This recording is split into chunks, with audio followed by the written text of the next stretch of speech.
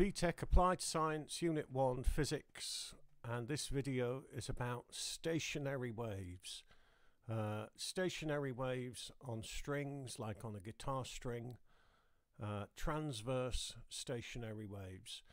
There is another kind of stationary wave, which are longitudinal ones, but we'll worry about them later.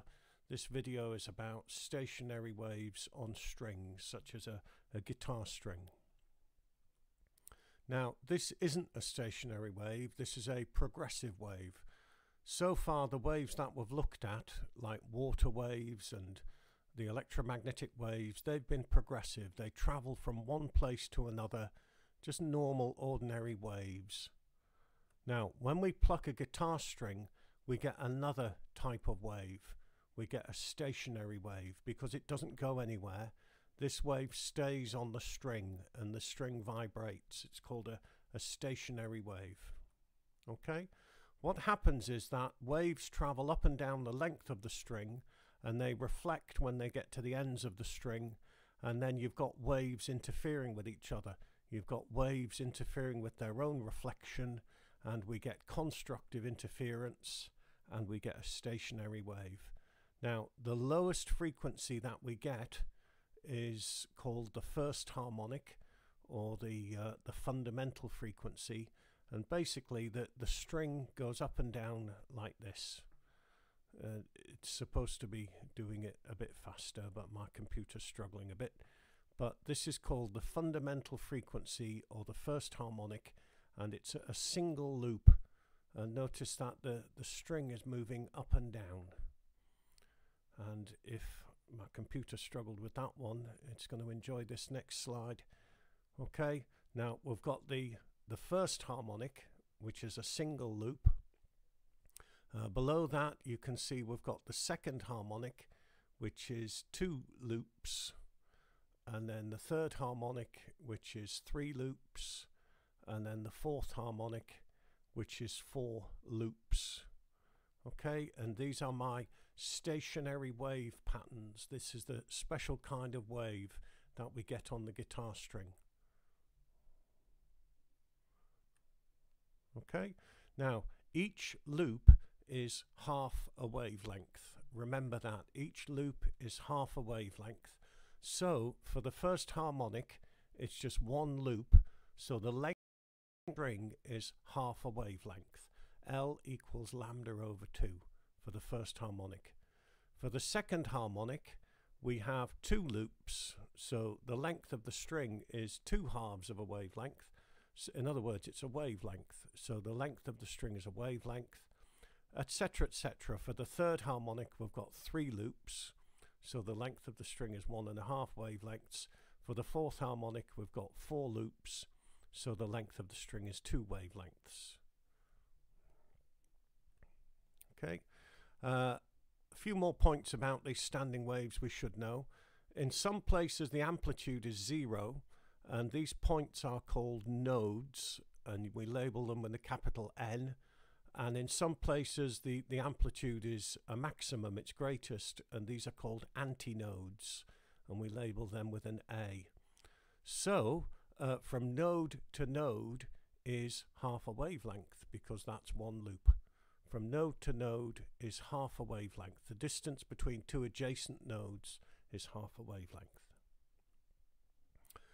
Now, what happens when we pluck the string of a stringed instrument like a guitar is that we actually get all of these harmonics happening together at the same time. So instead of getting a simple, smooth sine wave, we get something which is a little bit more complicated, but hopefully sounds quite nice.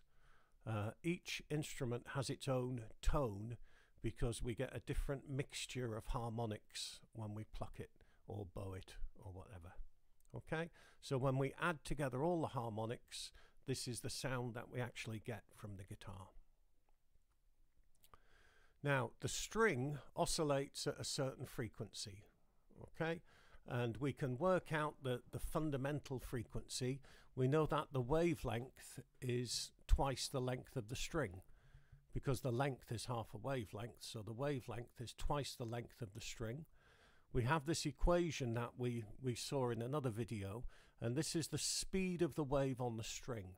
V equals root T over mu. T is the tension, mu is the mass per unit length. That tells us the speed of the wave on the string. Now, that is all to do with the string. The string vibrates at a certain frequency, okay, and that will produce a sound which has the same frequency. The speed of sound in air is about 300 meters per second, and we can work out the wavelength of the sound wave using V equals F lambda, the wave equation. Consider this: length of the string 0.6 meters, mass per unit length, tension. Okay, now using those we can work out, well, first of all, we know that the wavelength is 1.2 meters. That's the wavelength of the first harmonic on the string, is 1.2 meters, because it's twice the length of the string. We know the velocity of the wave on the string, V is root T over mu, and work it out for yourself. You should get 421 meters per second. That's the velocity of the wave on the string. Then the frequency of the note made by the string, F equals V over lambda, so 421 divided by 1.2 is 351 hertz. So the string is oscillating at 351 hertz. So it's going to be making a noise. The frequency of the note made by the string is 351 hertz. The speed of sound in air is about 300 meters per second.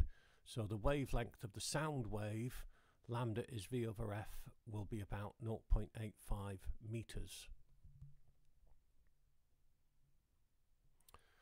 The guitar string has a natural frequency, its fundamental frequency, its first harmonic. It likes to oscillate at that frequency. If you bang a guitar, it will oscillate at that frequency, at least that string will. Now, when an object is made to oscillate at its natural frequency, we get large amplitude oscillations, and that's called resonance. If you push a kid on the swing at just the right frequency, then they'll go higher and higher. They will resonate. Okay, remember what's in the box there. When an object is made to oscillate at its natural frequency, we get large amplitude oscillations. This is called resonance. Now, the body of the guitar, this big curved wooden thing, which is an empty box, and it's a very special shape because it's designed to have lots of different natural frequencies. Both the body of the guitar and the air inside it is designed to resonate, and that makes the sound a lot louder, and it makes it sound a lot nicer, or at least on an expensive guitar it does. Okay, so that's an example of resonance. Resonance can be useful in musical instruments. A microwave oven uses resonance because the microwaves make the water molecules resonate. They gain energy and your food gets hot. TV aerials, this is an example that they use in the textbook. TV aerials use resonance to get a stronger signal. Resonance can be a problem.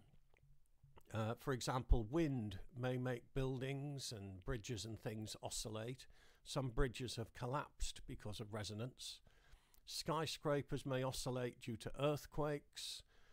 Bits of machinery may start wobbling violently.